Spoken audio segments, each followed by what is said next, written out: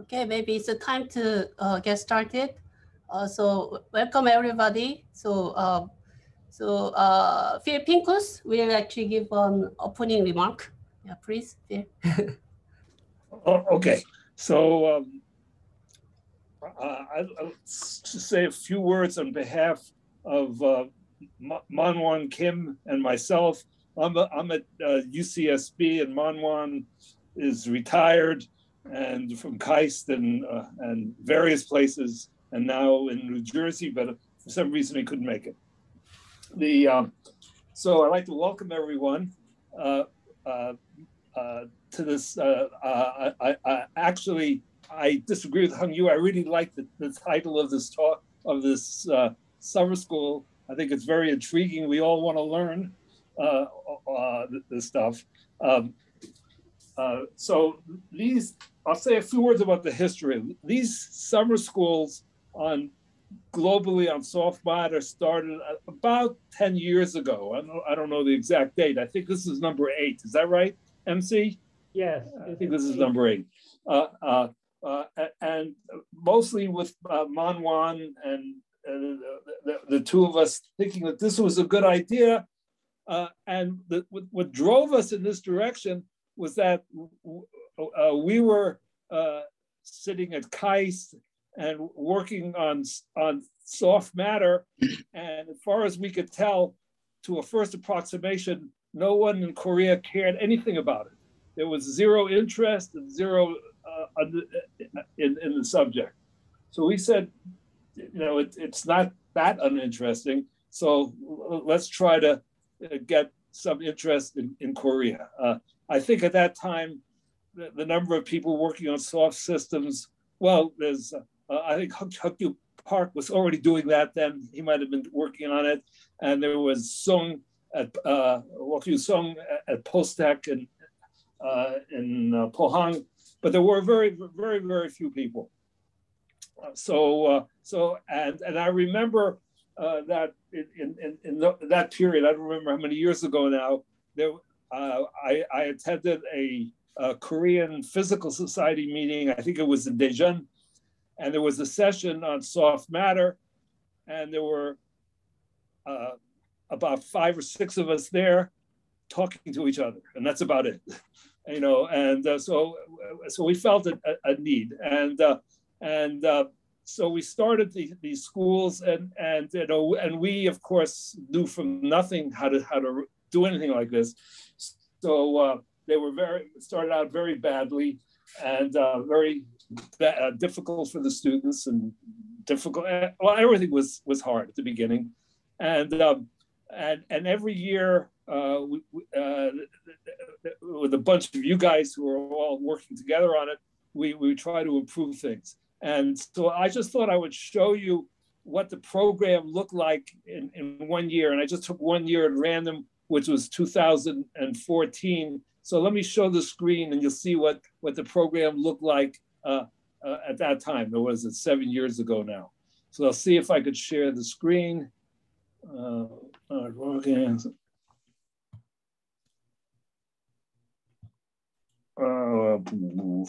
Okay, so can you see that? Yes. You can see. Okay, so this was that year the emphasis was on active systems, and this was the first week. Look at all the lectures in week 1, and this wasn't only 1 week. There were 2 weeks. There were 2 weeks like this, and you see all of the speakers. It was very dense. They're all people, mostly people you guys know of or know. I don't know if there were any repeats here. Oh yeah, well, Hyunggyu was the speaker. So it was very dense. I think the excursion, this was, I think it took place in KIAS. Is that right, Changbong? No, it was in GIST, Gwangju. I see. Okay, so it was there. It was just, but I think the excursion time involved going to a baseball game. I always like to encourage people to go to see a Korean professional baseball game, which is what I like to do when I'm in Korea. So by the way, the subject of these things at that time in 2014 these were the, and they were all multiple talks. There were several, 3 or 4 hours each speaker spoke, and it was very dense, and the students suffered a lot, and they actually worked a lot. And so I thought I'd give you an idea of how these things have evolved. The let's see, I want to stop broadcasting.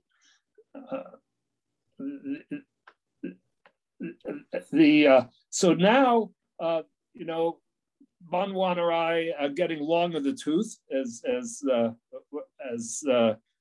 Chaikin would say, we're pepeash, and we've passed on, and the reins have been taken on by the current organizing committee, MC and Changbong and Hyunggyu Park, and as you see, the thing is evolving dramatically.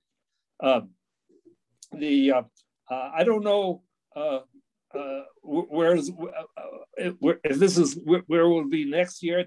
Changbong, is it going to be in KIAS next year again? So, or you guys have? I'm sure you guys haven't talked about it, even if it'll exist next year. But I would, if it does exist, I'll try to come, of course.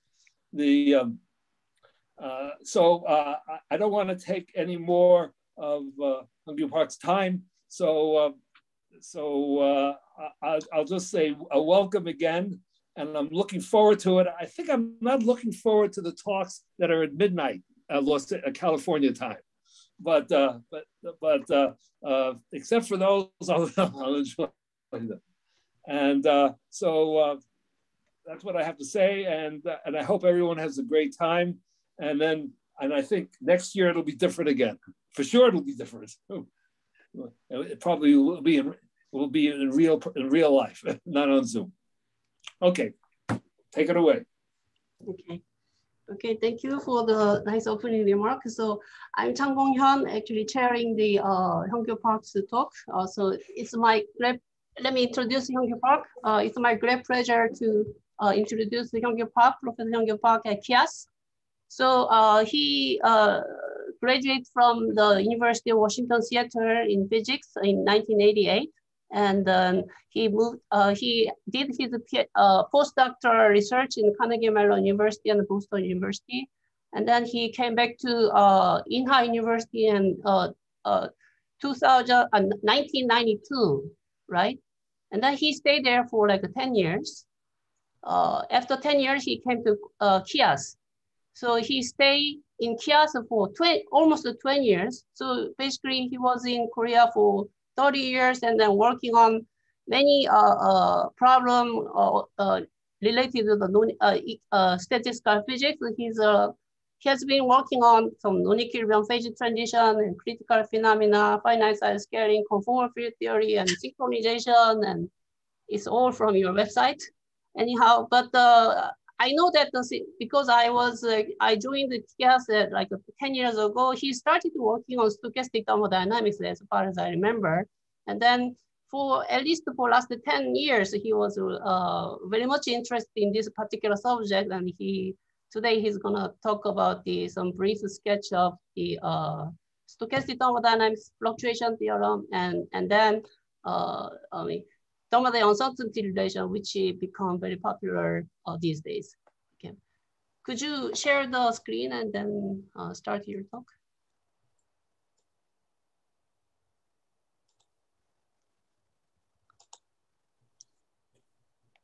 Is it okay?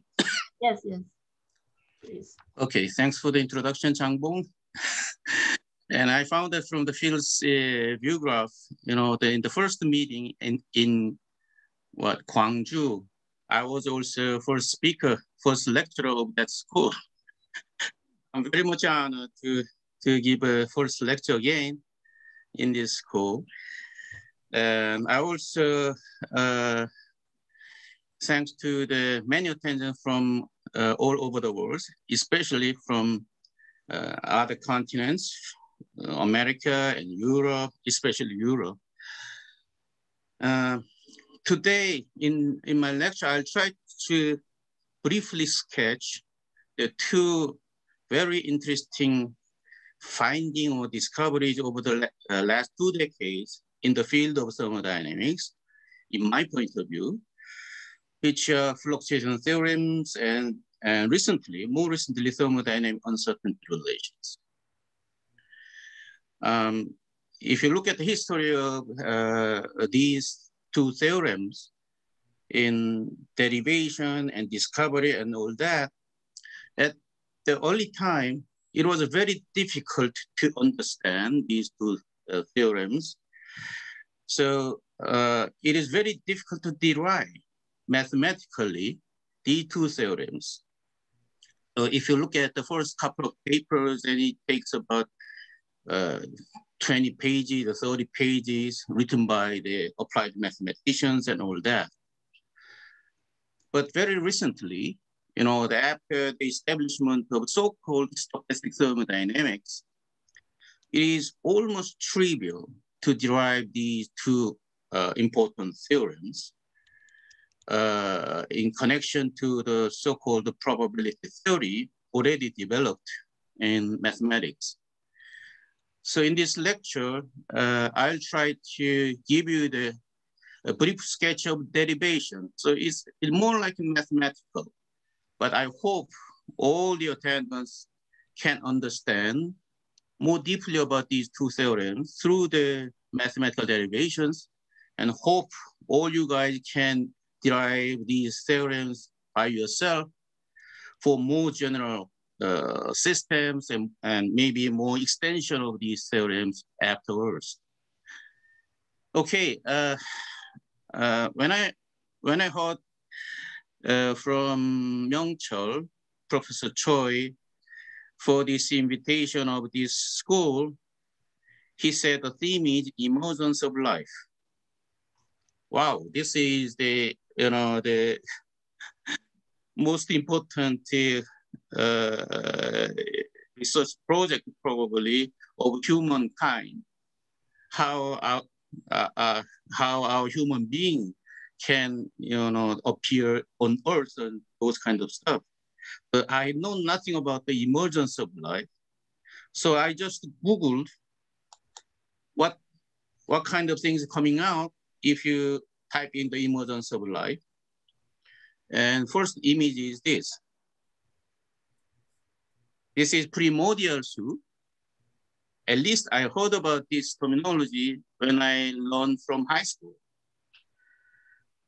But this is a kind of battle between the creatures, small creatures. Actually, this is not really a primordial soup. This is a computer game invented by Amazon. He's still selling this. So this is not really an emergence of life. Actual, the primordial soup is kind of combination of recombination of molecules and by the autocatalysis and whatever lightning and all that.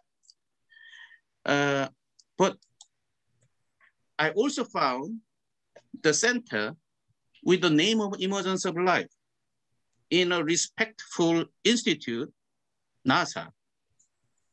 They have a center for the emergence of life. So I try to read what they are doing there. They said, you can read probably from the view graph, we ask fundamental questions. What processes drove the emergence and early evolution of life on Earth? That's the exact question I think is the school is asking for. Of course, I'm not going to answer to that question. I have no ability to do that. And they say that they integrated multiple disciplines and cosmochemistry, systems chemistry, molecular modeling, in vitro evolution, and all that is nothing to do with me. So, but anyway, because duty is given to me, I have to do something. I also found the book with the exact title of this emergence of life only 10 years ago. And also very recent review article, the title is Emergence of Life, is published in Space Science Reviews. So it's basically talking about the life on Earth. Most interestingly, I found this paper is only last year, Emergence of Life in an Inflationary Universe, written by string theory at University of Tokyo. So he's a serious guy. He said, without inflation, we cannot have a life in the universe. So maybe these things are very, very much serious questions, which I do not know much about it. So I took out this emergence of, because I don't know nothing about emergence. I only know a little bit about the living matter, just a little bit. So if you think about the living matter, is all starting from the cell, I guess.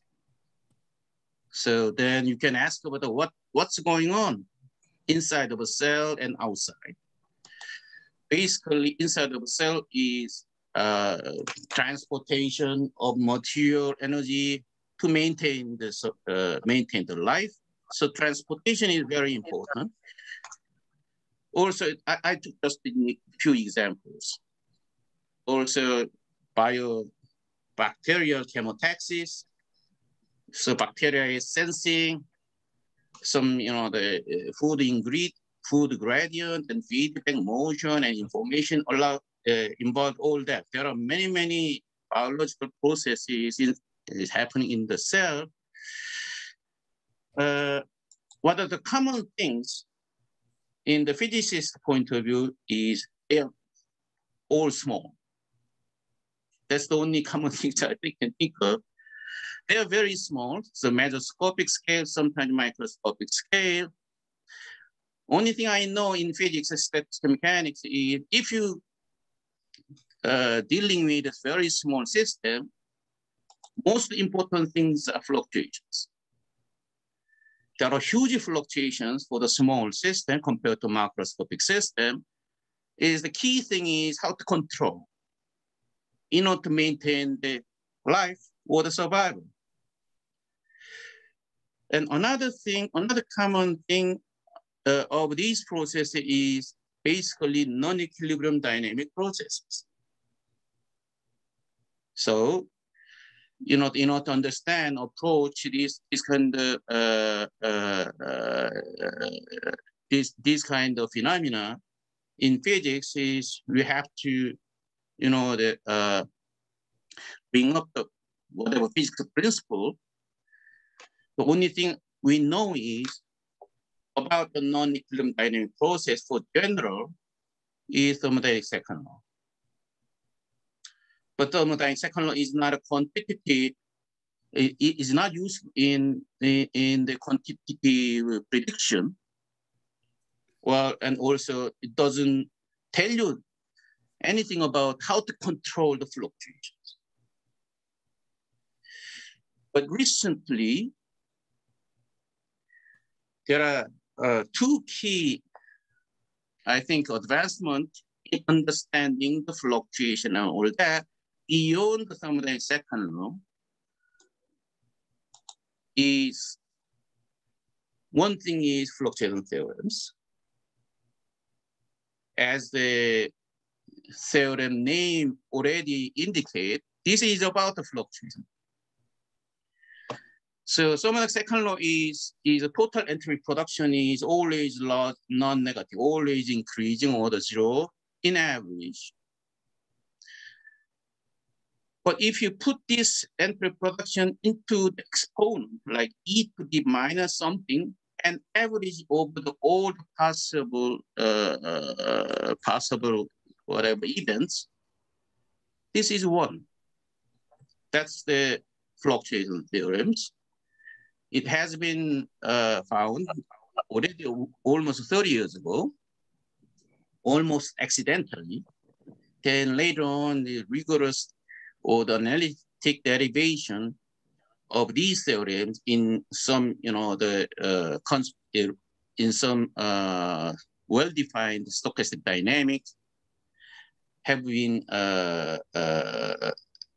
done by many, many people, all kinds of fluctuation theorems.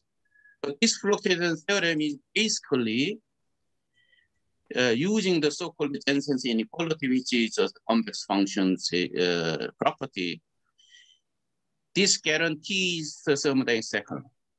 So in some sense, fluctuation theorem is a model of the thermodynamic second law. And of course, because as she's a mother, she has more information than the thermodynamic second law. And because this average is one, this tells you something about the fluctuation, not only just the average. So if you, for example, draw the probability distribution function against this entropy production, for example, you do the molecular dynamic simulation, you measure the entropy production during whatever, 10 seconds or during a finite time period. And you do the many, many times. Then every time you measure, you have a little bit different values for the entropy production. So you have some kind of distribution. Thermodynamic second law means average value is always positive. That's the only thing thermodynamic second law is saying, but this thing tells you something else. If you average over this distribution of this quantity is always one. So it has a little bit more information. Because this is, people call this is integral fluctuation theorem because also integrate over this distribution. But there is more informative fluctuation theorem, is so-called detailed fluctuation theorem, which is about the ratio between the two probability for the positive side and negative side of this entropy production. The ratio of this probability value is always given by this simple function. That's a detailed fluctuation theorem. So this means any value of the entropy production, this and that ratio is also given by this and all that. It also has this fluctuation theorem has a very interesting implication. If you measure the so-called frequent event probability, here is many events is happening with this entropy production value, but here is almost you cannot find this event. So it is really difficult to measure this rare event probability, but because you know that this relation, you measure this guy, then you can infer what is the probability distribution value for the rare event. Not only that, with this detailed fluctuation theorem, by one line you can derive this integral fluctuation theorem. That's just integrating over. So this is actually grandmother of the thermodynamic second law. So this is grandmother, and this is mother, and this is this of the second law. Obviously, this guy has more information about the fluctuation, basically symmetry between the two probability value for the positive and negative side. So people call this is a Galois-Cohen symmetry. Because these two guys got a Boltzmann medal later on for this work. Now, this is the fluctuation I'm going to talk about today. But more recent key development in the field of thermodynamics is thermodynamic uncertainty relations. First noticed by Barato and Seifert in 2015, it's only about 6 years ago. And a lot of papers are coming out about these things until, you know, still is a very popular topic in the community. This look like this. What is this? Theta is the so-called accumulated current. Accumulated current is nothing but like an entropy production over some period, over some time period, or the heat dissipation over some time period during some dynamic process, a work, or the distance traveled by the particle, whatever, number current between the two reservoirs and all this kind of current during the finite time interval. And delta theta is a deviation from the mean value. So what is this? This is the variance of this accumulated current divided by the mean current value and square. This is, we know this is a relative variance. This relative variance is basically tell you about the precision of the current. For example, if bio system is generating some kind of current, and current has some mean value, but there must be some kind of fluctuations. And biosystem trying to reduce the fluctuations, trying to make a precise process. So in order to make a precise process, you have to reduce this guy. However, because of this uncertainty relation, in order to reduce this guy, you have to increase this entropy production. So people call this is precision cost trade-off. Usually, you know, the entropy production is related to heat dissipation. In order to have a big heat dissipation, you have to use a lot of energy into that. So it is a cost. So in order to make a precise operation, you have to pay. Well, that kind of trade-off property has been known, you know, long time by experience, but this one is number 2 in the right-hand side is universal. That's what people found.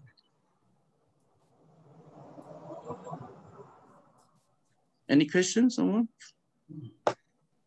Well, because this is a lecture, anybody just stop me and ask a question if you do not have a good understanding. Okay. May I have a question? Yes. Okay, moment만. Yeah, I have just a quick question, Professor. Yeah. So if this current, sort of a current density, or so this current, accumulated current is sort of like, you can think about the flux density, right?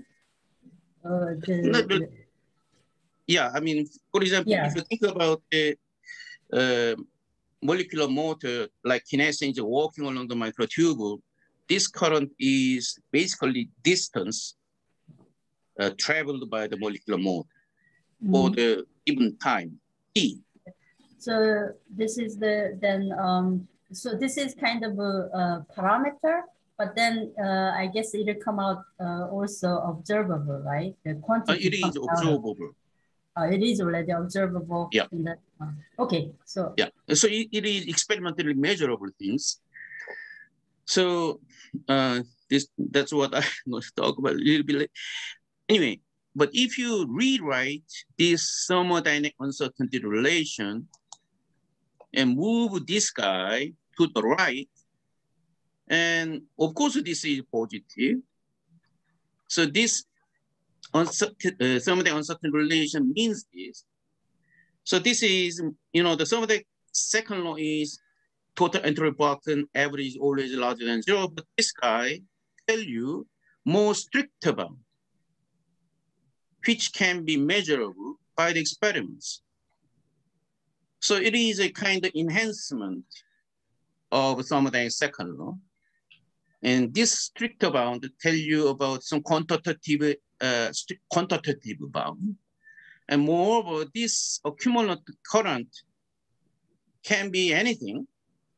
So in the right-hand side can be, you know, the particle current static.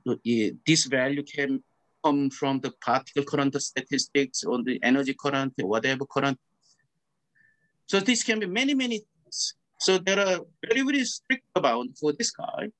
So if you find very strict, most strictest bound, then maybe you can even infer the total entropy production from the bound. That's, I think, the hot topic these days in this community. But anyway, so I introduced these theorems and relations without any kind of derivation and without any kind of intuition so far. So from now on, I'll try to give you a very simple derivation of these theorems and relations based on the stochastic thermodynamics. Excuse me, can I ask one more question? So in the graph, so for the detailed fluctuation theorem, so you show this graph, and when delta S total is greater than its average, it obviously seems to fail. So what happens there? It's not obviously fail. It does not fail. Well, you have to compare this. You're talking about the value, entry so production value here. Right. This guy, then you have to compare with the minus guy here. So the ratio of this value and very, very small value is still this. Well, also this is very schematic, just drawing. It's not real drawing. Okay. Okay. So this is true for any value of entry production. That's why that's why this is important and universal. Okay, thank you. Okay.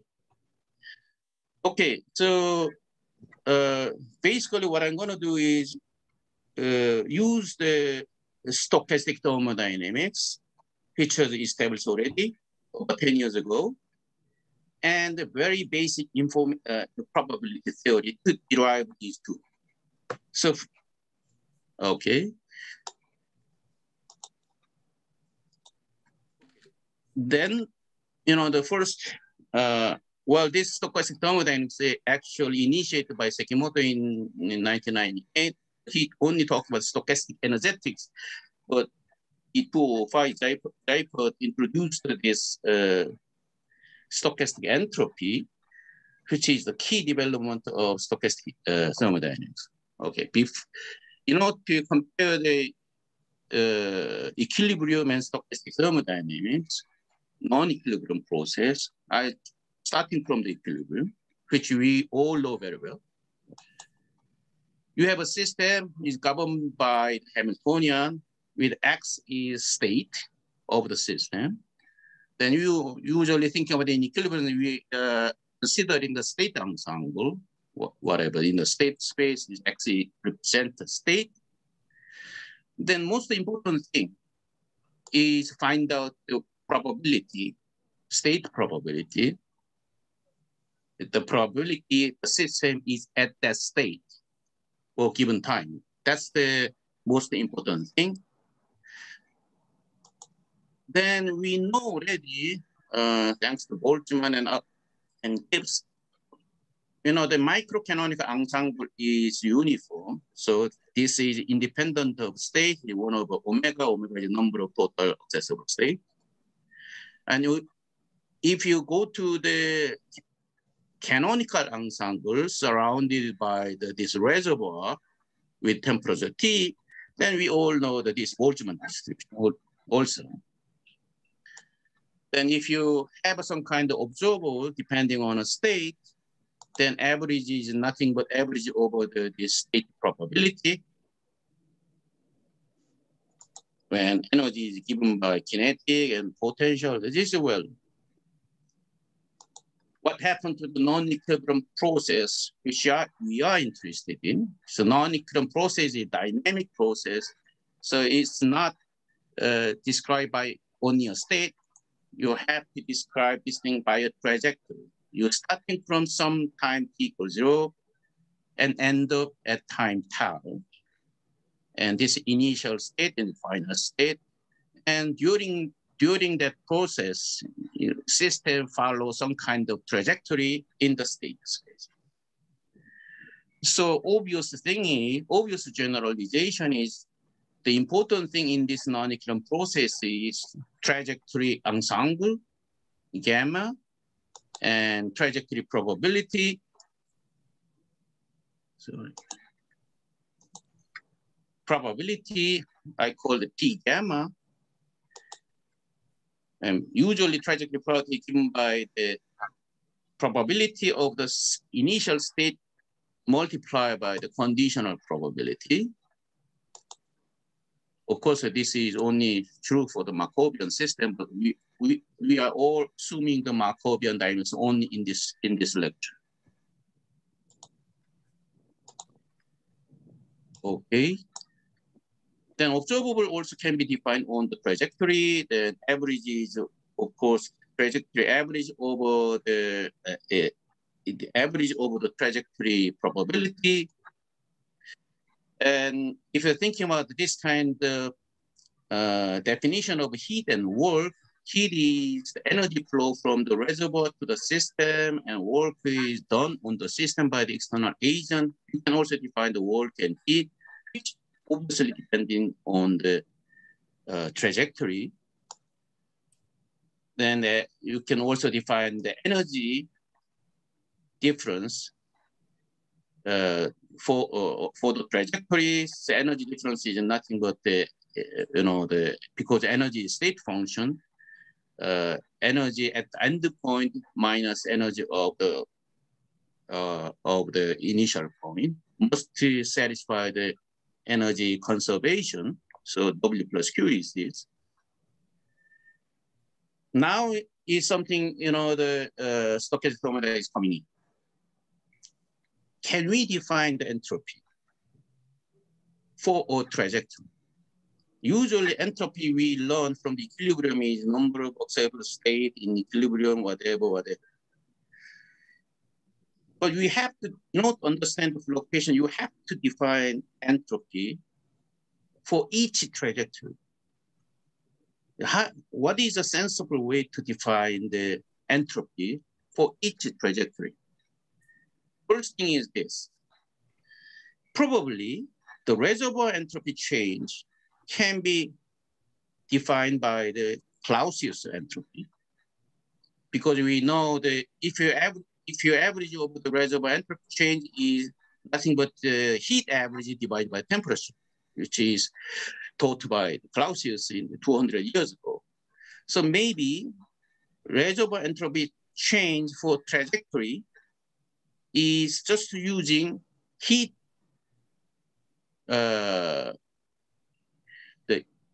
heat dissipation along this trajectory. That's a little bit easy part and there. But total entropy is not only about the reservoir entropy, system entropy should involve. How you define the system entropy during this trajectory? When I learned this thermodynamics about 30 years ago, probably 40 years ago, there is no, the definite definition of entropy for non-equilibrium systems. There are many, many candidates. I don't know which one is which, but basically what Seifert did is define this system entropy in a plausible way. What is plausible way? Then you have to go back to the equilibrium. Let's go back to the equilibrium. And also, they try to define the entropy as a state function, microscopic state function. By this way, minus log of Tx. So if the system is in state X, and entropy of that system is minus log of probability of the state probability X. This is rather very strange. It's not real observable. This is just a probability. However, if you define this way, then taking an average of this guy, the average is just a definition, Tx multiplied with this guy. This is well-known Shannon entropy. And take the example of a microcanonical ensemble and put this distribution into here, then obviously you are coming back to the log omega, which is a Boltzmann entropy, which we all know. And we replace this Px with canonical distribution part. Then we also have a well-known thermodynamic relation in the canonical ensemble. free energy equal T energy minus TS entropy. So if you define the state-dependent entropy in this way, at least its average is consistent with the thermodynamic Boltzmann entropy we always using for the description of equilibrium. So only thing he did is, okay, use the same thing. So if you use the same thing, that this is a microscopic state function, system entropy change during this trajectory is just a system entropy value at the end minus initial system entropy. Well, this is just the suggestion about the definition of entropy. And so after with this definition, which people call the Stochastic Thermodynamics, and you can derive many things which can be tested against experiment and tested against other physics principles and all that. Okay, so Stochastic Thermodynamics in a nutshell is very simple. If all others are, known already, but this entropy definition is Shannon entropy type of definition of system and the Clausius type of definition of a reservoir, and total entropy is some of them. That's the basics of stochastic thermodynamics. Okay, any question before I'm going a little bit more? I think we are already a little bit more mathematical. Some people already lost some interest, but my lecture is for the school, so I try to give you the very basic tool to calculate something in the non-equilibrium process, which maybe you can understand at the beginning, but later on, if you view my the YouTube a little bit more few times, you can understand that much better. Okay, so if you do not have any more questions, I'll go to the probability theory, more mathematical, but very simple. So just to remember, for the stochastic thermodynamics, this is the only thing you have to remember. Okay. Now we're going to the probability theory for stochastic process. Again, we are interested in the trajectory probability, or the trajectory we often call path, for a given process. Well, usually you try to calculate something observable defined by the path. So I call this is theta as a function of gamma, whatever. It doesn't have to be observable. It can be whatever quantity. It can be defined by the path information. Yes? Okay. Can I go? All right. There's one question in the chat box. Okay. Let me see. Can you see, or let me read. I'm not sure if I understand the mathematics properly, but can non-equilibrium equation collapse to classically known equilibrium equation? Doesn't have to be collapsed. Equilibrium has a specific ensemble probability, which is the equally likely type of things for microcanonical ensemble and all that. In the non-equilibrium, only thing we don't know is what is the probability, state probability, which it can be general, anything. Okay, anyway, I'll first go. This is just a definition. So P gamma is path probability, and theta gamma is some quantity defined by the path. And of course, average of this quantity is obviously given by this average over this probability. And the variance, as I showed before, variance is just a definition of this, theta minus average and square. And this is the basically same as second cumulant of this variable. In more generally, usually people define the generating function, so-called cumulant generating function. Then all cumulant in high order can be just obtained by differentiation of this generating function. Okay, now I'm trying to define some other process. This is very general again. We call the adjoint process. It means this process is related to this original process by a mapping. That's the only thing. So any kind of process, it can be a very arbitrary process. And also this mapping I call the adjoint map is pi. Not only process is different, you can choose different paths. So as you can see here is paths can be also mapped.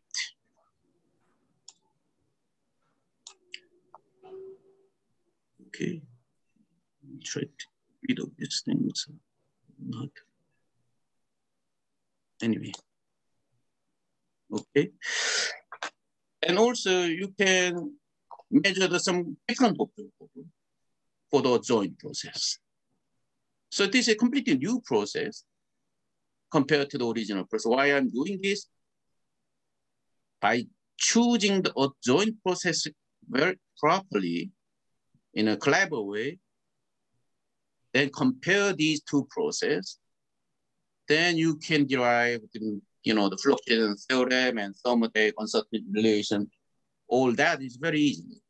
So this is just a, I introduce another process. You think I introduce another process connected by the so-called whatever arbitrary map.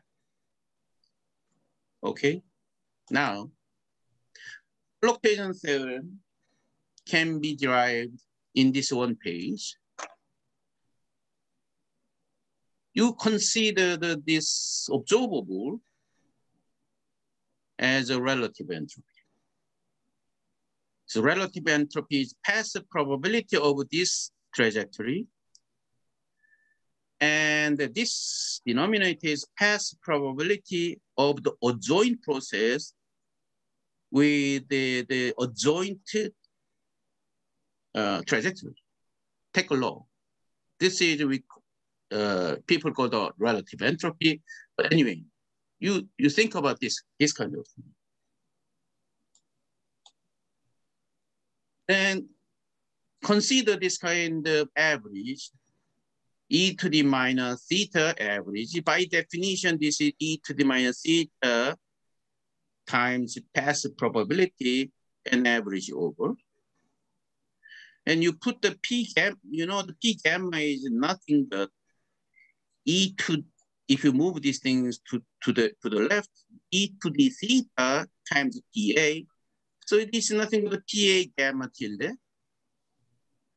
And also this, if this map is Jacobian is 1, then you can freely change, replace this gamma tilde. And this is, what is this? Summing up all the probability, past probability, there should be normalization is 1. So basically, if you take this clever choice, then this kind of thing is always 1. So I didn't do nothing. I just take this kind of strange choice of observable, then this guy is 1. Now we go into a little bit more specific. We choose the mapping in this way. The first thing is adjoint, we are taking identical process for the adjoint process. So adjoint process and original process is basically identical, same equation of motion. Only difference is when you're talking about this mapped trajectory, we are using time reverse path of gamma. What is time reverse path? Is if you have a path like that, time reverse path is basically you starting from here, then coming exactly follow this original gamma and coming back to the initial state. That trajectory is time reverse path. The same probability and different trajectory. So while you're doing this, first you can note that if these two trajectory probability is same, then this is same log 1 equals 0. Then what that means? This means probability to find this trajectory is same as the trajectory probability to find time reverse probability. Time reverse path is same means you cannot distinguish which one is time forward, which one is time reverse, because probability is exactly the same. So theta can be used as a kind of measure for the time reverse symmetry breaking. This smells like an entropy already, because entropy measures the time reverse symmetry breaking. Usually people call this data irreversibility for a path gamma. Well, because 0 is reversible, so this is a measure for the irreversibility. Whether this is the same as entropy production for the trajectory is obviously question, but they feel like it may be related. If it is true, and the integral fluctuation theorems, you put these things in there, then this, then sometimes second one is coming out, and all that. So only thing you have to show is this definition of observable irreversibility, whether this is the same as entropy production, we define in the stochastic thermodynamics in this way. This is a heat divided by temperature, and this is the Shannon entropy change of the system. Whether this definition is same as that, that's the only thing left to derive the integral fluctuation, which I'm going to do a little bit later. Okay.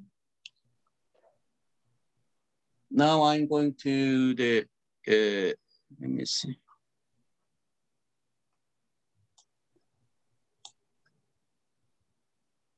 Chair, Changbong? Changbong. Yes, yes. Are you giving me a break during my lecture or not? If you are tired, then we can have a 2-minute break. Okay. We can go on. 2 minutes. Oh, wait, 5 minutes break.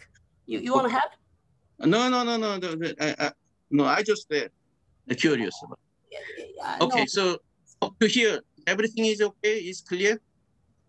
So information theory tell you if you can identify this choice of observable, I call the irreversibility, is exactly the same as this, then integral fluctuation theorem is done. That's I'm going to show later. Now the second one, a little bit more involved. For the detailed fluctuation theorem, I told you it has more information. So it is a little bit more restricted. So it requires something more, so-called involution property. If this adjoint mapping is involutionary, what is the definition of involution is this? This path probability of the original process. This is a path probability of the adjoint process. Has some kind of map, adjoint map. But if you do 2 times in a row, and if you come back to the original guy, so the mean pi square is identity mapping, that's what we call that involution mapping. Simple. You map the adjoint once and one more time and coming back to the original, and that's involution. If you require this one, what is advantage of this requirement? Is very simple. Again, this observable I defined in the previous page. PA gamma tilde is wrote in this mapping language. This is nothing but this. Then now you are thinking about observable on the adjoint process. Then observable can be the passive probability of the adjoint process divided by adjoint mapping of that adjoint process. I'm calling this way. This is the adjoint process passive probability divided by the one more adjoint mapping. But as I already told you, this one more mapping gonna go back to the original if it is involutory, and coming back to the P gamma. If you compare these two, is basically minus. So in this case, we can also, couple of lines of calculation, you can derive the detailed fluctuation theory. How do you do that? Is this. Thinking about the probability to find this observable value, take the specific value theta. That's a definition of this probability, delta function, average over all the trajectory probability. Then using this, first thing is because of Jacobian is 1, this is changed to gamma tilde. And theta gamma is minus theta A gamma tilde. So minus, so I put the plus sign here. And what is P gamma? P gamma is PA gamma tilde times E to D. If you think about the log and go E to D, then E to D is just the calculus, it's not really. Then because of this alpha function, theta A gamma tilde is minus theta. So this factor is coming out, E to the theta and others. This delta function is a definition of the probability to find the theta A gamma tilde is minus. So P theta divided by P adjoint plus minus theta is E to theta. This is, again, the result, simple result from the probability theory if the mapping is involution. This is already very similar to the fluctuation, detailed fluctuation theorem. So if you choose the same choice as before, so adjoint process, you are taking this identical process to the forward, and gamma tilde is time reverse path, and you know, even though I did not show it, probably this observable is entropy production. Is same as entropy production. Then you just put it here. Hello.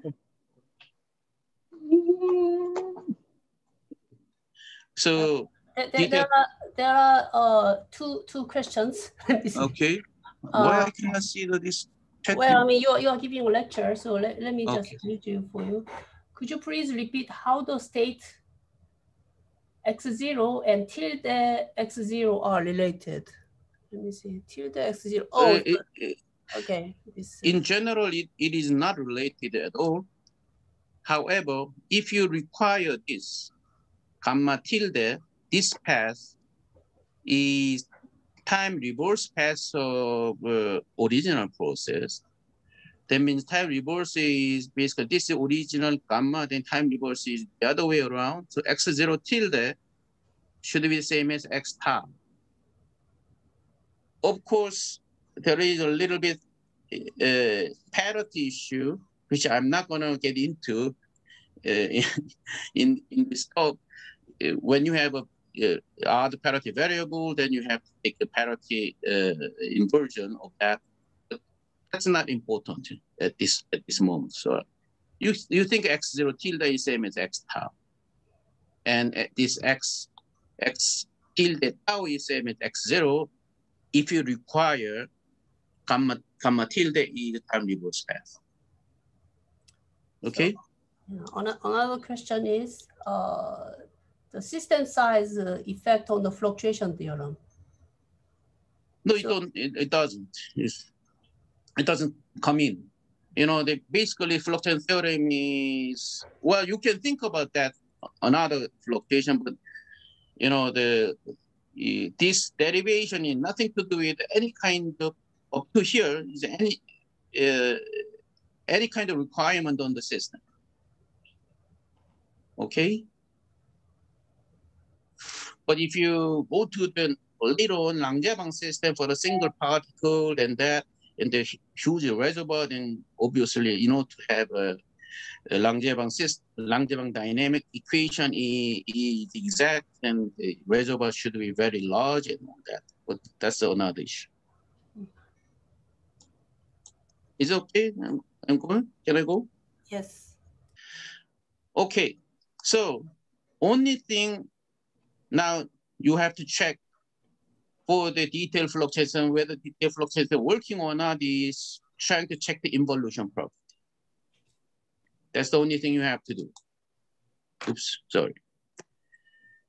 So for the fluctuation theorem, let me ask one question. So involution property is more general than the time reversal path, right? This is more general requirement or more general requirement. Yeah, that's true. Because involution properties, if you have a process and you map to the some kind of other process, you map to the some or not one more mapping, and you have to go back to the original process exactly the same way with the same initial condition and same, you know, the final probability. All that, everything should come back to exactly back to the original. But time reverse path is only talking about the path, not the probability. Mm-hmm. Okay. Okay. It's going to be a little more clear if I take the examples a little bit later on. Okay. So now things are clear. Information, probability theory, guarantee, fluctuation theorem, integral, and detail. Only thing you have to do is this kind of observable definition, whether this is same as entropy production or not, for some specific stochastic process. You have to show that this is the same as thermodynamic entropy. That's the one thing one should do. Then the next thing is, in order to guarantee the validity of this detailed fluctuation theorem, you have to check the involution property.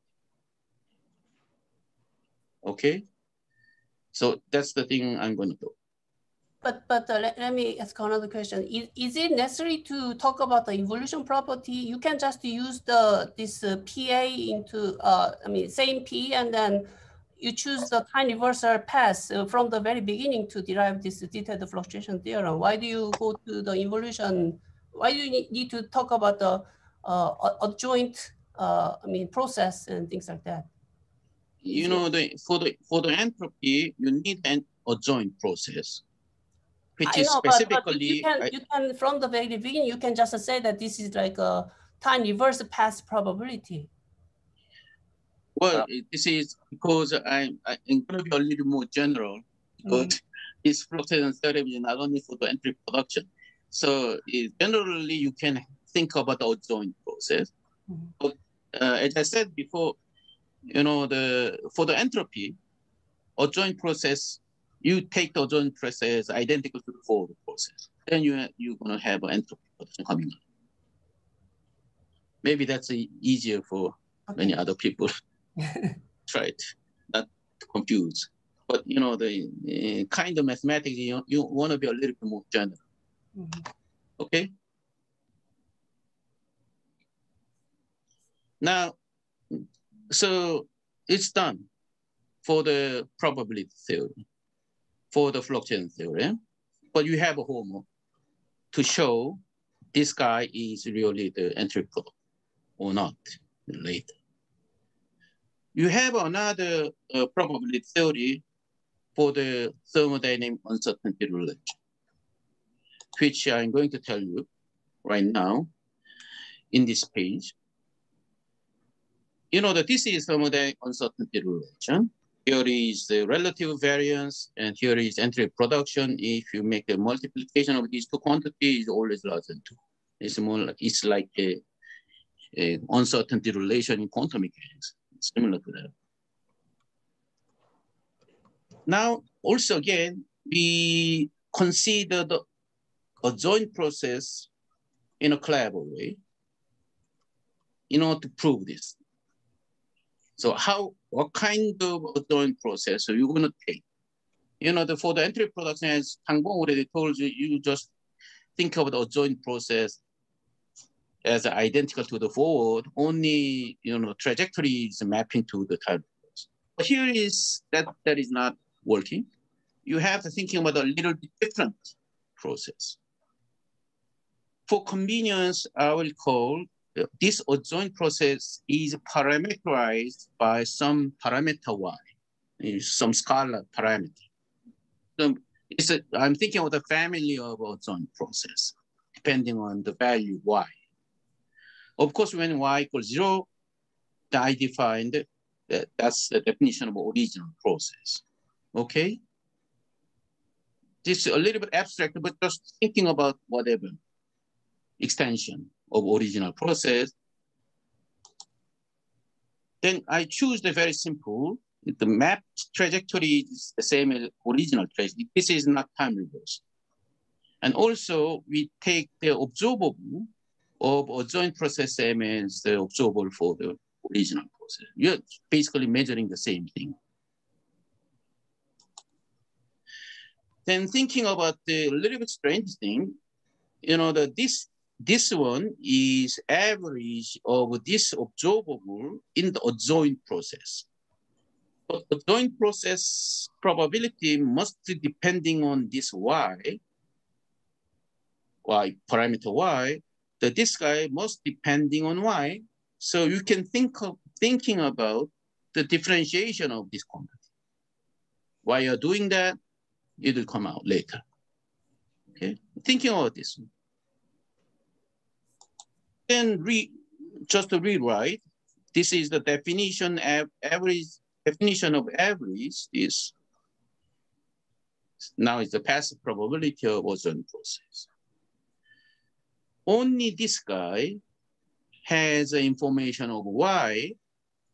This observable is nothing to do with the parameter of the process. So y gonna get into there. Okay. You are doing one more trick. You add 0. So you put this thing in, average.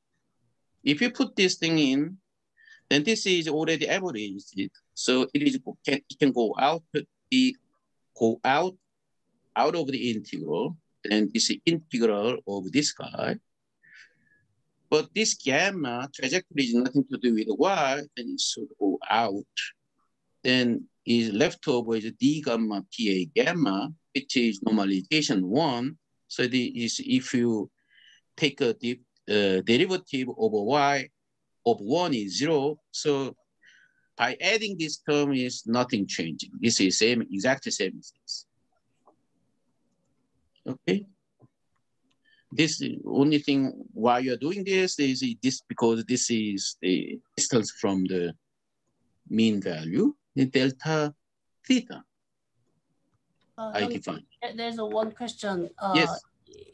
I should have asked this a little bit earlier. Somebody asked questions. So I have a question with the definition of a delta S system.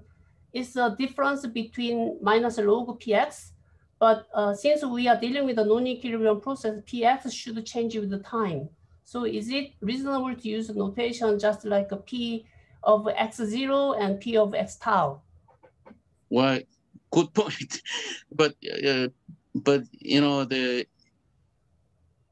I think what's people are asking me something like, how can I, not really coming up. You know, the probability at time t and probability at time 0, of course, probability function is different.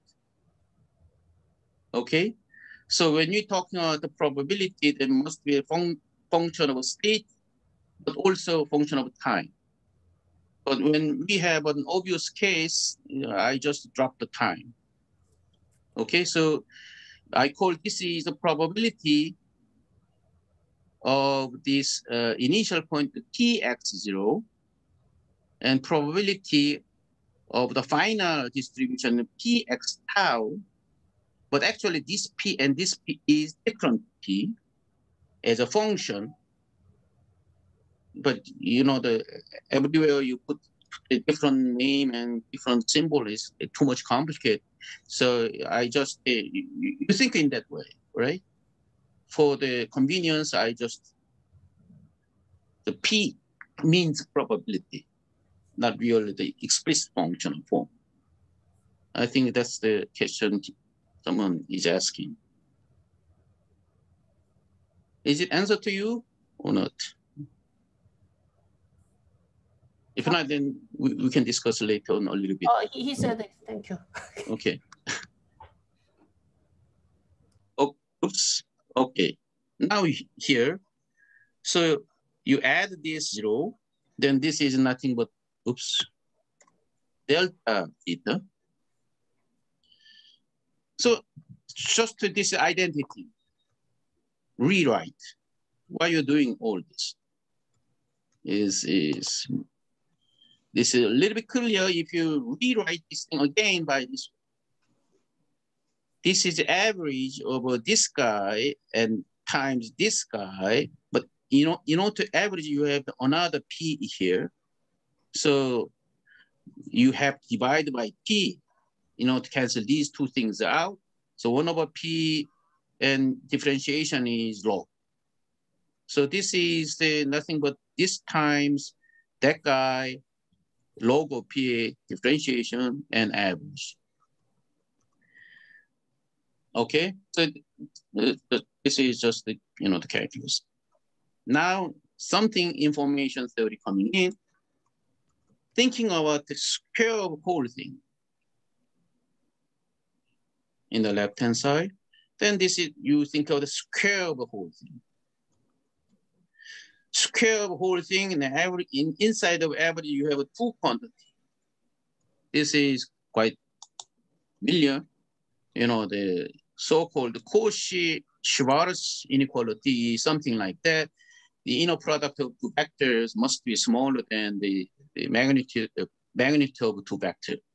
Magnitude product of these 2 vectors. It is obvious. So basically the same thing. So it is always less than you just split out and square over the both one. Okay. This Cauchy-Schwarz inequality is all, I think everybody know. We should learn from the mathematical physics in the undergraduate. Okay. As soon as you write this way, now it has some smell of this form. This form is a very famous inequality in the information theory. She has a name, even though the derivation is, the actual right. This is known as Kramer-Rao inequality. And also, yes? Excuse me? No? Okay. Not only that, this second term has a special, it's a name of official information. Of course, it has been used very, it has been a very useful quantity in whatever inferring the parameter values of some unknown surface process and all that in the information theory, but I don't care about here, whatever its name is. Anyway, this has a name. Now, this thermodynamic uncertainty relation is for the original process, fluctuation, average, and this average, all for the original process, not the adjoint process. But this inequality is for the adjoint average. So in order to make a connection with this thing, you take the y goes to zero limit in this for this Kramer-Rao inequality. First thing, if you take this guy and taking y go to zero limit, is obvious because there is no differentiation and nothing here. This is same as the variance in the original system. So at least this one came out. What else? If this is people coefficient information, it looks like log T is something smells like an entropy. Can you show this thing, take y goes zero limit is the same as average value of entropy production? Well, it's obviously it is non-trivial. We don't know. But if it is true, then, oh, this is entropy production. Oh, the only thing left is this guy. So whether this guy has a connection to this guy, for example, this guy, take y goes zero limit is similar to this average, then you're going to come up with the thermodynamic uncertainty relation. So here's also the same thing. We have a Kramer-Rao inequality. Only thing you have to show is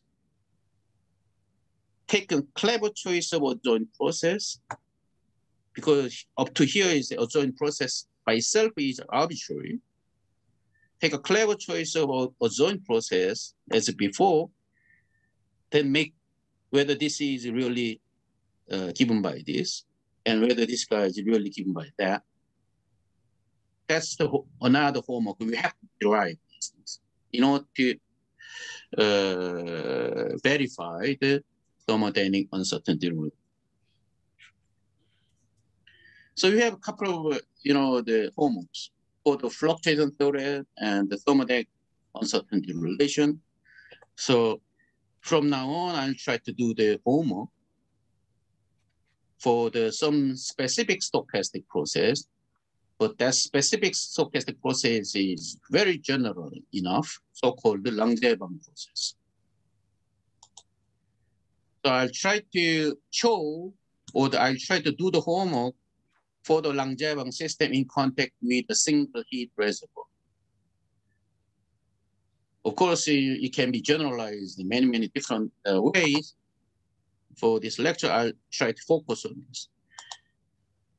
Well, Langevin system is basically given by this. I'm not going to talk about it. This Hamiltonian dynamics for the deterministic system. If you put this system into this heat reservoir where the many reservoir particles colliding each other, then we all know equation motion has an extra force. Is a dissipation force and noise. And noise is really crazily changing noise. But when we know the average is 0, we know the correlation is delta correlated.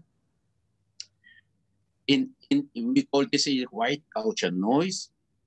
In that case, we can derive this gamma and this amplitude of noise has a relation known as Einstein-Smolov-Chomsky relation, which defines the temperature. So this is textbook stuff. I just emphasize this extra term is originated by the presence of a reservoir. So one can call this term as a reservoir force or the thermal force exerted by the heat reservoir. So there is an extra force due to the reservoir. This force can do work on the system. Then that work is usually people call heat. Also, there are many mechanical causes. In this system, they're only thinking about the potential force. But you can think about the time-dependent protocol or the non-conservative force and non-conservative force with velocity dependent. Usually this force is a good phenomenological example for the active matter, many others. But I'm not going to go to this very general case. Okay. So now we are getting into a little bit more mathematics. Thinking about this one-dimensional system for simplicity, with time-dependent protocol. Time-dependent protocol is something like that. You have a force is potential force, but potential has a time-dependent potential in general. Then thinking about energetics first, which was thought by Sekimoto about more than 20 years ago. If you differentiate the kinetic energy over time, then obviously this is we all know. But for the stochastic thermodynamics, this is not really correct. You have to write this very precise definition. Instead of MVV dot, usually we call the Stochastic product, V times Stochastic times MV dot.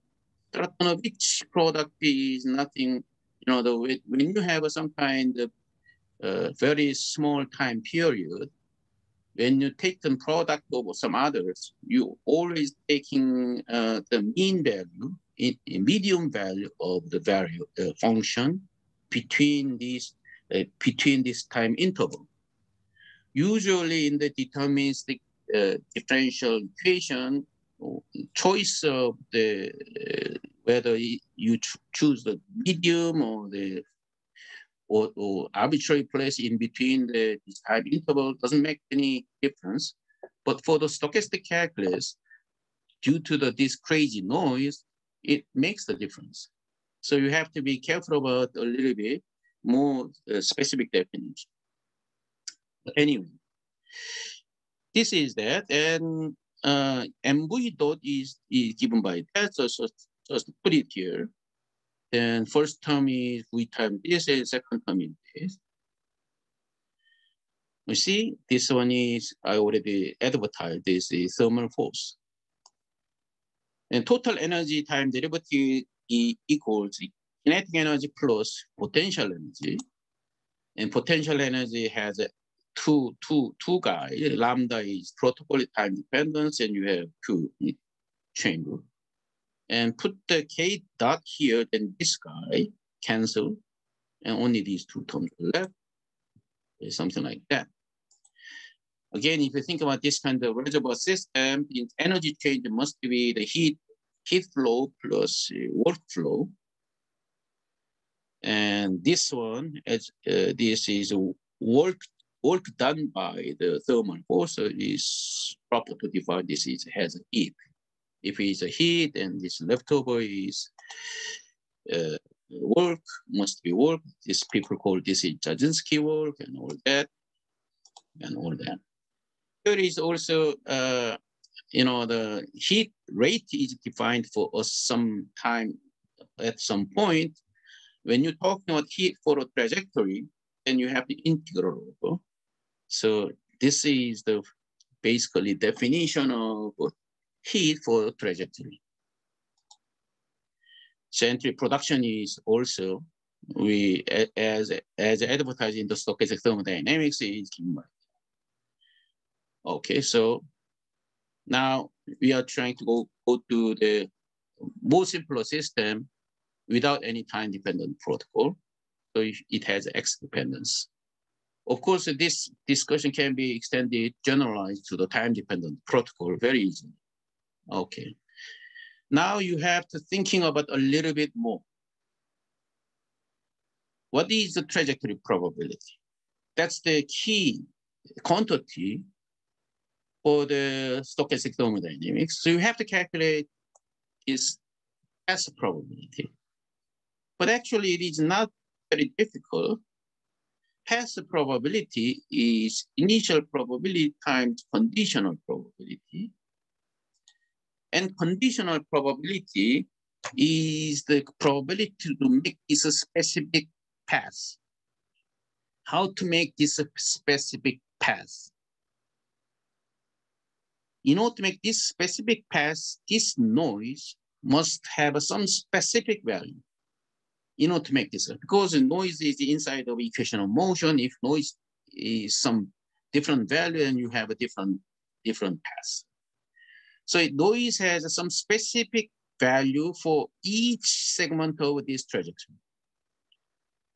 But and noise is, as I told you, this white noise is Gaussian. The probability to find that specific value of noise is exponential to the Gaussian, e to the minus 2c squared divided by 4. The probability, because this is a Markovian system, is path probability is a product of all this probability, noise probability. So it's a product. The product of this exponential, if you put everything up to the exponent, is an integral. So basically this. Then everything is easy, because noise, this noise must follow this equation of motion. So you just put the replace noise by this state value, mv dot minus f plus gamma v squared. But because you change the integral variable, here is c, but here is v and x. So you know you have to have a Jacobian for the integration Jacobian. I'm not going to go into the how to calculate Jacobian. It is you can find in the standard book, but I show the how it look like. It's very simple. Jacobian is something, or this simple system is given by that gamma over m, but alpha is depending on the same thing, whether you take the Stratonovich product or the ether product and whatever. So alpha can be anything from 0 to 1. But energy is defined by the Stratonovich way. We take Stratonovich value, the 1/2. So this is a conditional probability. And for the entropy production, you have to calculate the path probability for the time reverse path with the same process.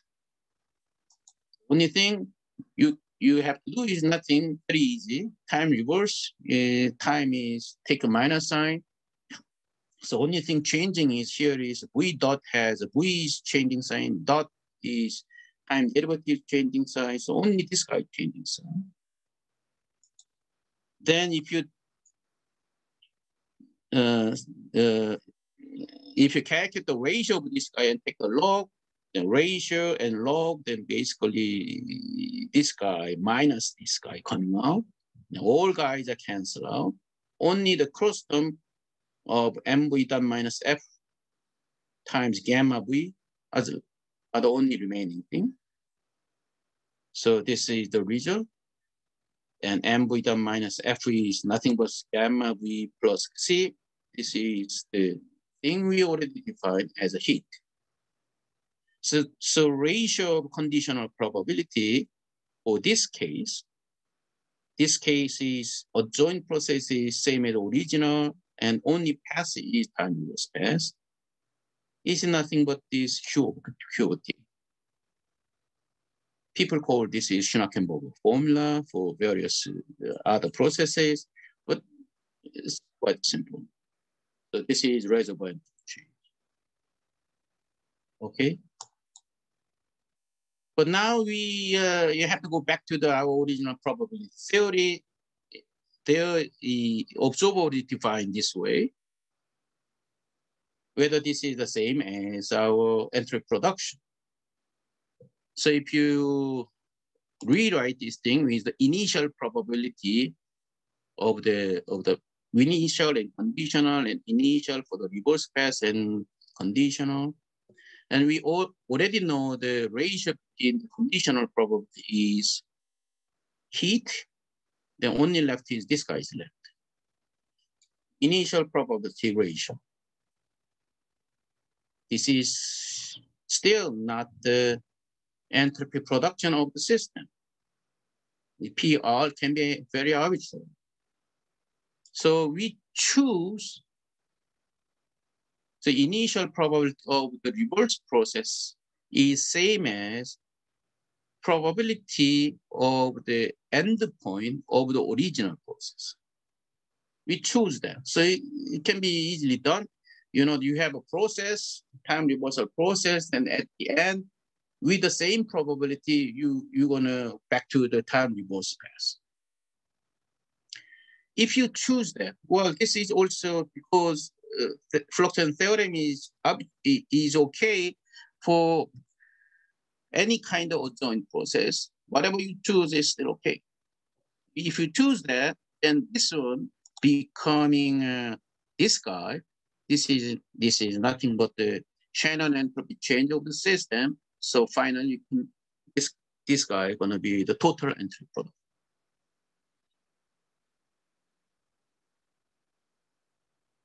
So I did the homework for the first part. Show that this guy definition, this definition is same as total entropy production, at least for the system described by the Langevin dynamics. Okay. A little bit heavy if you look at this kind of derivation for the first time, but I think this kind of, you know, the Stochastic and Ito, and also I also show the Onsaga master functional. That's the key thing, crucial thing for the theorist to calculate or derive whatever things for this stochastic process. Okay. So done. But one thing I want to note that this case is mostly not involuntary. What I mean by that is, if you're starting from the whatever initial condition and do the process, then you come up with the distribution, which is different from the initial except for if you're starting from the steady state. Okay, usually different. You end up with different probability. But because you require this, the reverse path should start from this probability and do the same thing, process. What you end up with is another different probability. So this is reverse path, reverse process at time tau. This guy usually cannot be the same as original initial condition for the original process. So it cannot be involuntary in most cases. So detailed fluctuation theorem doesn't work for the entropy production, except when this guy is the case is when this guy is equal. It happens usually if you're starting from the steady state and you end up with the steady state. So initial and final is the same probability distribution, then this guy is working. Or you can thinking about the cyclic steady state. So you're starting from some state, and after one cycle, during that you can have a different probability evolution, but cyclic steady state is over some time, you gonna go back to the original state. Then you do the same thing, so for the cyclic steady state or the steady state, detailed fluctuation theorem is working, and this is. Except that detailed fluctuation theorem doesn't work for the entropy. Okay.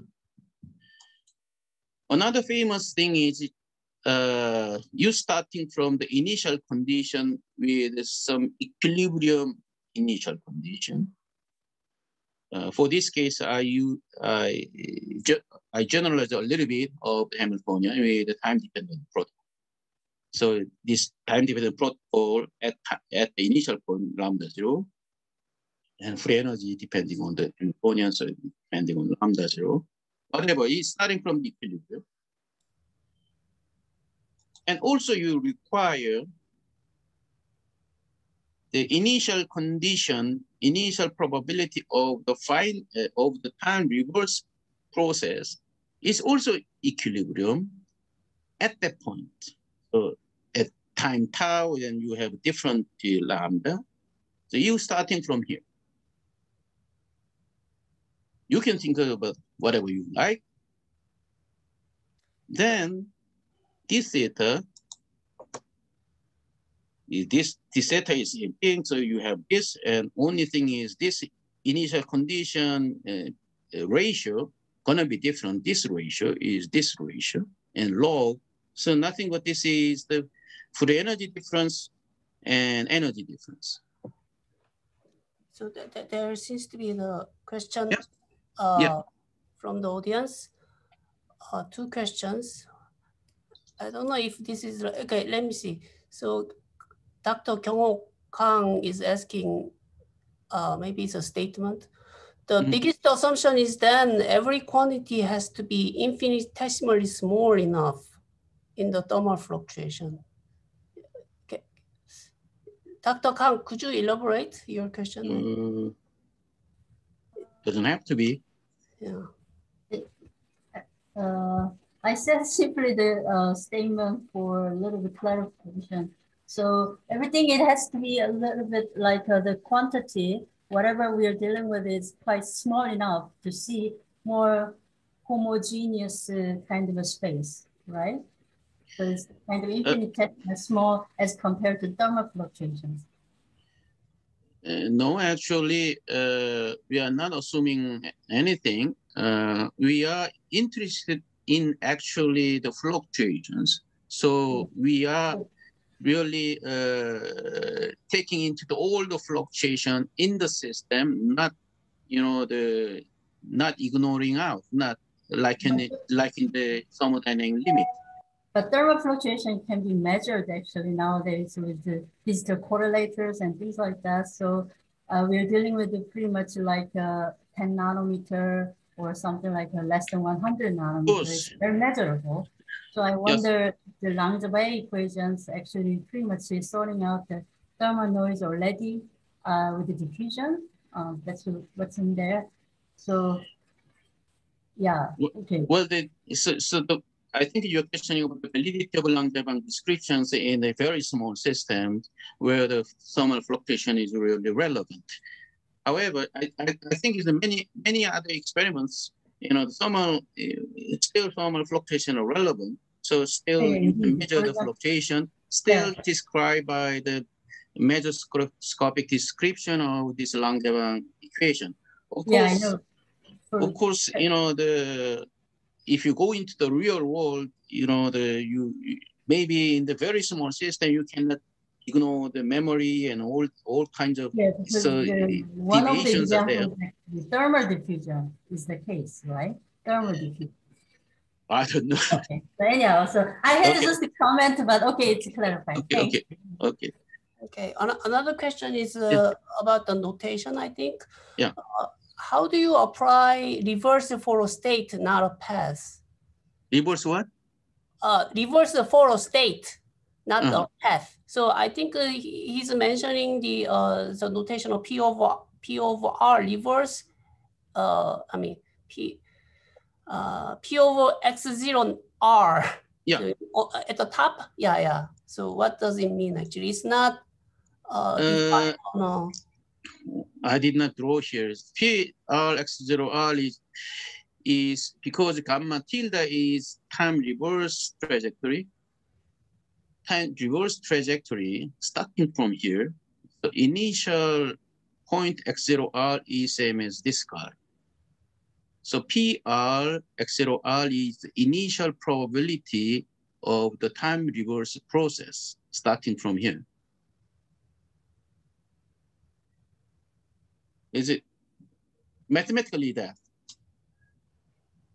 How to implement in the experiments, how to measure and things like that. And I think there are many experiments verifying the fluctuation theorem and all that. So I'm not a good person. Okay. I'll go a little bit more. So now you choose this way.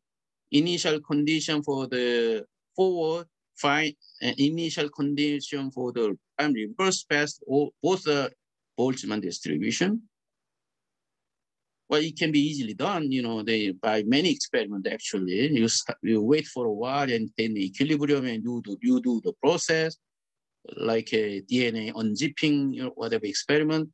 And after that, then you wait for a while, then you can go into the equilibrium, then the other zipping in the other way. So this is also very much relevant experimental situation. So people did many experiments with this condition actually. Then, you know, that this is not a total entry production. So you end up with the ratio of this guy is nothing but this, but using the energy conservation, energy change minus heat is nothing but work. So this is work minus free energy change. In theta is that. So, but our fluctuation theorem from the probability theories for general for this theta.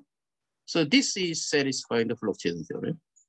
This delta F is actually here, but delta F is some kind of quantity which is not fluctuating. So you can go out, then you move to the right, and this is coming. This is the relation, which is a kind of famous relation. It's called Kaczynski. Another thing is, in this case, initial probability of the original process is arbitrary still.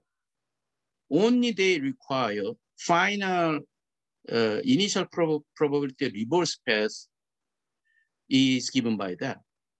So initial probability is still arbitrary. So, you know, that this fluctuation theorem is working for arbitrary initial condition. However, this guy is asking for these equilibrium conditions in both ways. But if you're thinking about the mapping, this is exactly involuntary mapping.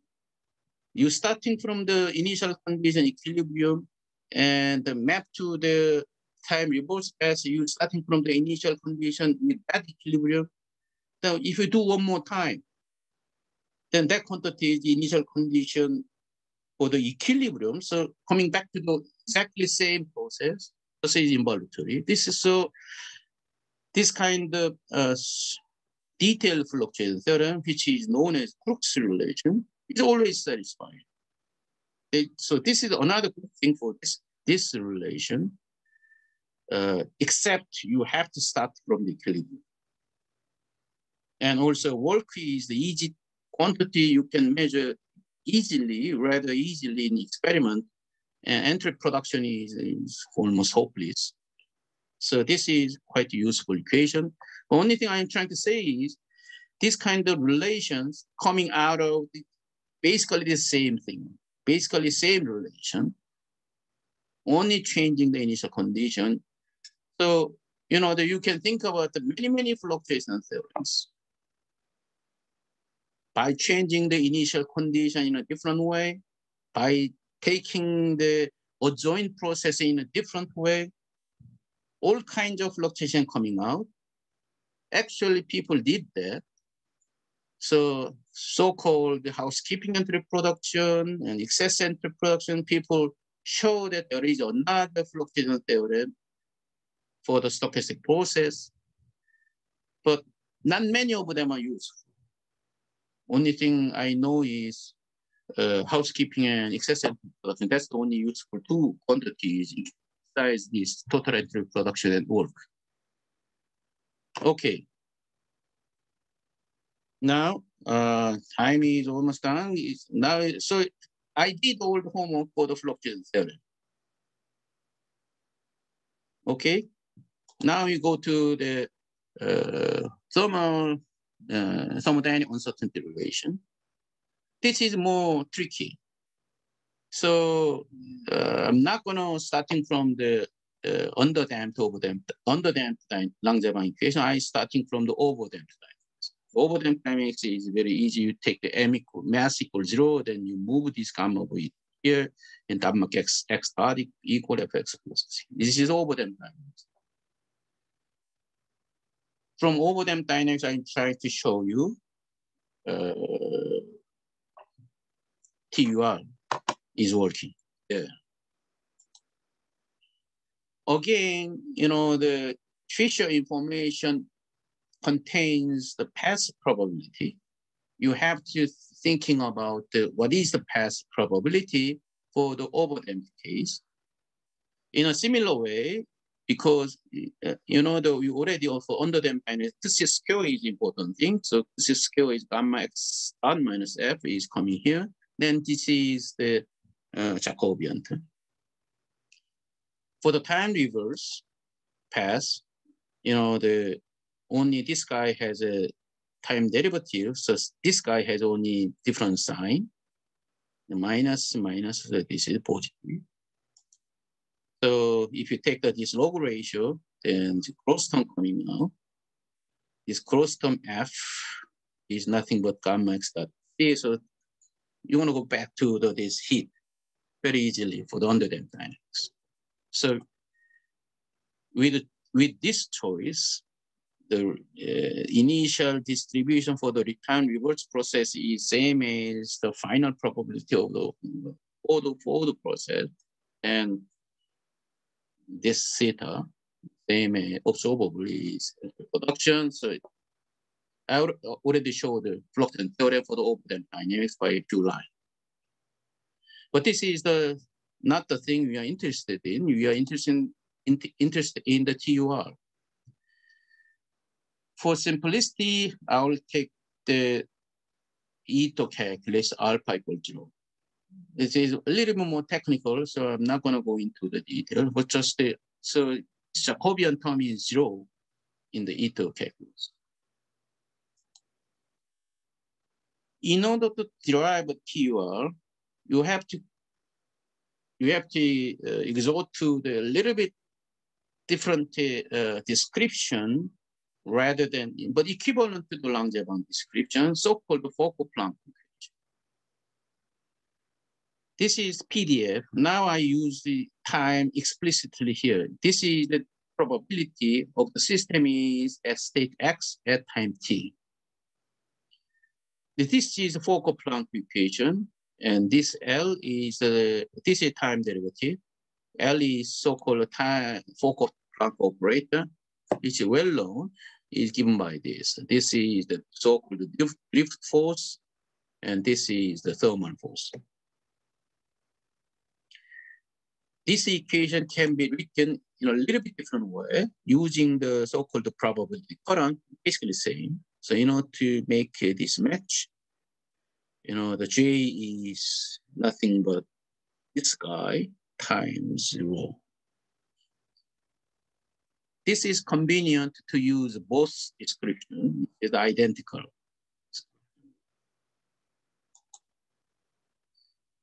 Another thing I want to mention is accumulated current is, as I said, the rate times, you know, integral is always written in terms of this way. You know, we already see that for the heat current, Wx is minus Fx.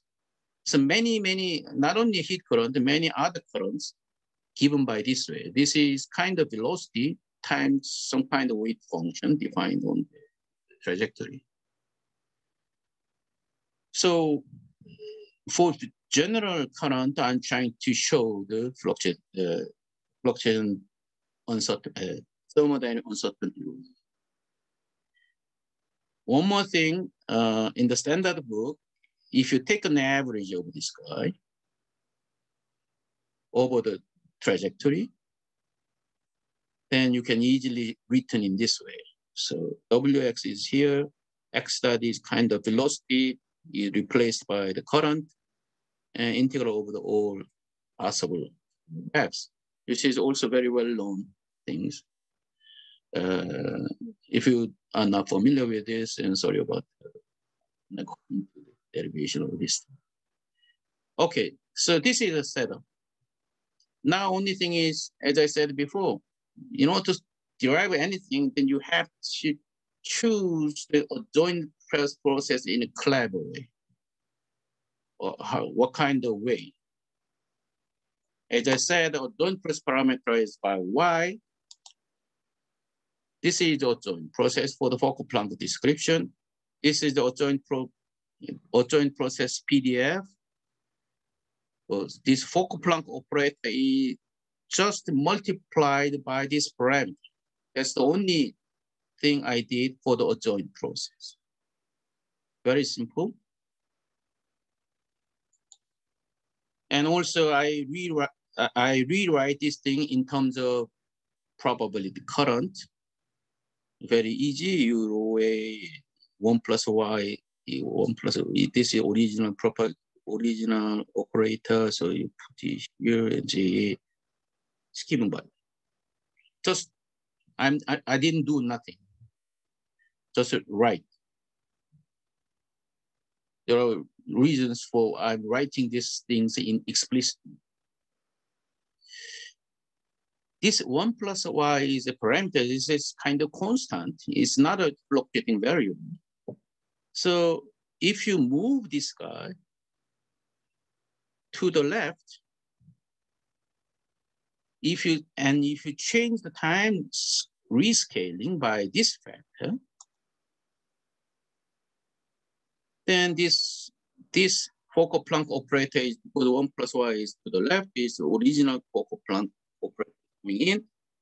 And this equation must be satisfied original PDF at time t, blue t. So this PDF is related to this PDF.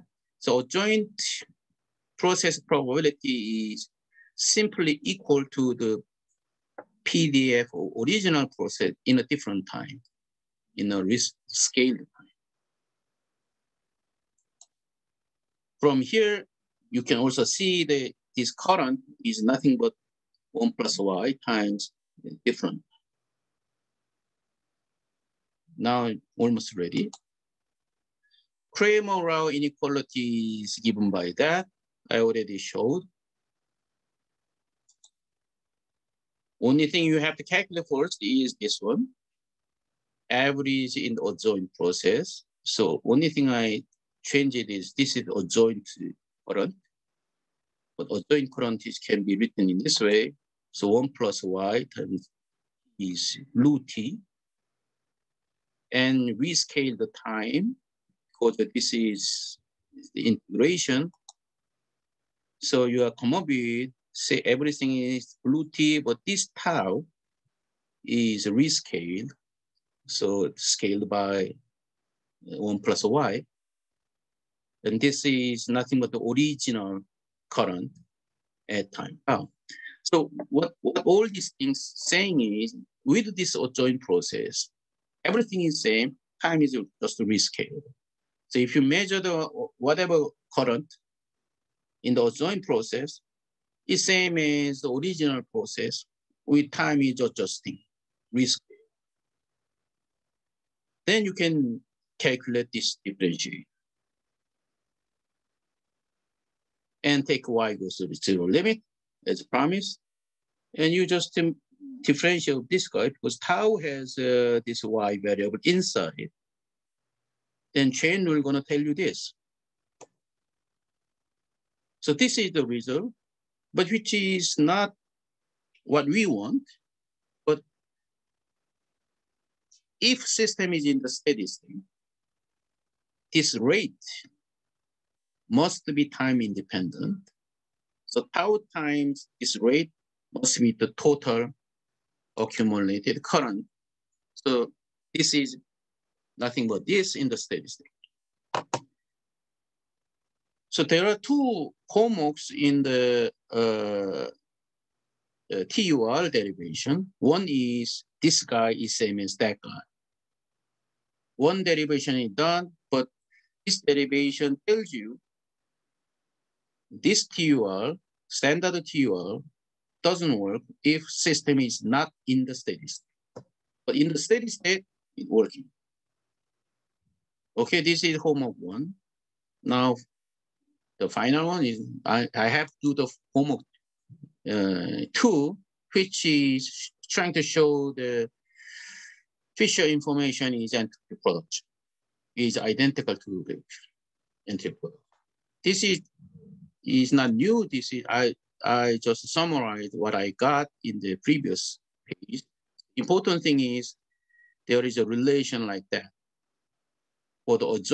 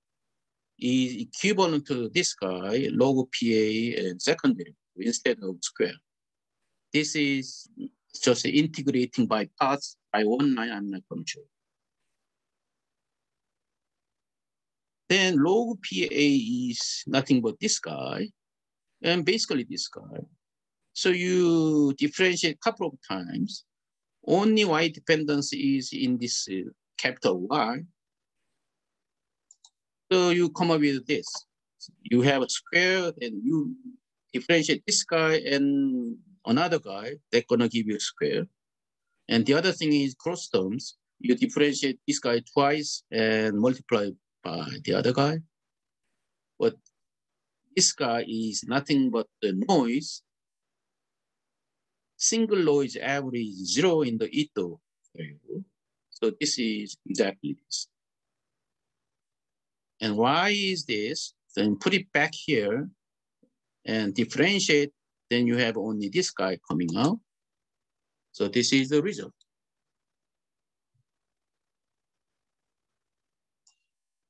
Maybe this result doesn't ring a bell to many people, but this is very well-known description of entropy production for the overdamped dynamics. It's shown in all textbooks. So, except this 1/2 factor. So this Fisher information and y takes 0, then this is 1/2 of total entropy. So I did the second formula. We also already showed in the previous page, this is same as this, but only in the overdamped steady state. And combining these two and put it back here, then this is the finally thermodynamic uncertainty relation is derived. So before I'm going to summarize in the final page, you know that this kind of derivation is quite tedious, and somehow a lot of things are involved. But in the early stage of derivation of all these things is really complex. People going into the large deviation theory and all kinds of, the theoretical calculation, but their calculation is only restricted to the, for example, measuring time is very, very large, or many, many restrictions, and huge calculation load was there. But this type of derivation is kind of very simple, coming from only the probability theory. And in this way of derivation, also you can easily generalize to other situations, not Langevin system or Markovian dump system, many other systems. And what happens if you go to the non-Markovian case, why this is not working? All kinds of questions can be rather easily answered, means, a little better understanding through the simple derivation. So this is the final transparency I got. So I said in the before, it's thermodynamic second law and beyond, but now because you have all the derivations, so now you have something beyond the thermodynamic second law. In this one is fluctuation theorem, given by this integral fluctuation theorem. I only showed for the Langevin dynamics, but of course it works for the Markovian jump dynamics. And it's very easy to implement the information because this entropy production is by self-information. So it's very simple to already done by Tagawa and others. And there are also other type of entropy fluctuation theorem is very similar way they can derive.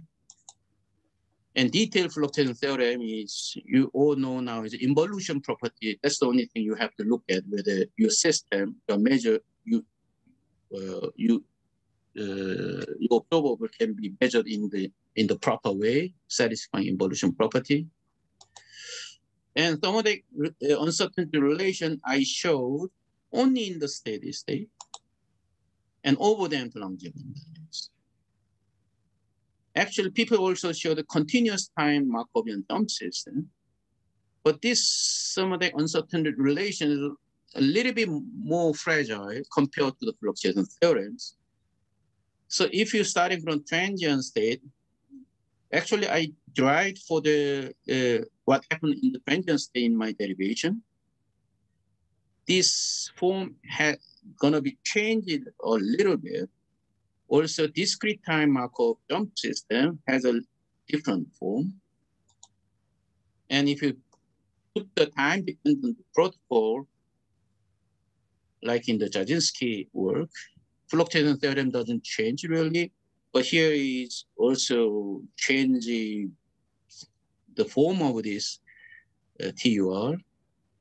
Even the naive looking underdamped Langevin dynamics, even in the steady state, it cannot be written in this way. We have some kind of extra term. These all are very, there are a lot of activities in this field. For example, do PRLs every year over the last 6 or 7 years. Thanks for the audience, for the attention, and I hope now you can derive all these theorems by yourself and maybe have some opportunity to generalize these things and explore the undiscovered world. Thanks for your attention. Okay, so you have actually spent like a whole time schedule, like a 2 hour, but yeah, let's thank Hyunggyu Park again for his excellent lectures. And there's one, actually, maybe it's a final, maybe some quick question about the number 2 in the thermodynamic uncertainty relation. Is there any special meaning like, Planck constant in the quantum mechanics? That's a question from the Habib. Well, it's nothing. Well, the things I already told you that some of the uncertainty relations has some kind of complicated form, even in the underdamped Langevin dynamics in the steady state. That means, the quantum system is always velocity variables involved. So it must be some kind of underdamped dynamics with other relative variables important. But, the thermodynamic uncertainty relation for that type of underdamped Langevin dynamics with other relative variables, useful TUR has been derived only very recently by our group. It is under review still. So it is done for the classical system with the momentum and position variables are there. Then I think that result can be a starting point to derive the quantum TUR. That's the only thing I can say about the quantum TUR. There are some papers already about the quantum TUR, but I don't think that is really relevant. I don't think it is really quantum. And H bar, I don't know. Well, this, the thermal fluctuation is similar to the quantum fluctuation in some way as a probabilistic point of view. So of course, this kind of thing is happening in the classical system, but real correspondence has never been asked. Okay, so maybe is there any comment or question? Last comment or question? If not, then okay. Let's thank Professor Hyunggyu Park again. So it was very pedagogical talk. I can actually look at again in video. All the lecture will be like recorded, so you can anytime revisit the website and then see the lecture if you like. Okay, thank you very much for your attention. And then we have so next talk will be scheduled on Thursday at 10 a.m. in Korean time. So will be given by Paul Chaikin. Okay, thank you very much, everybody.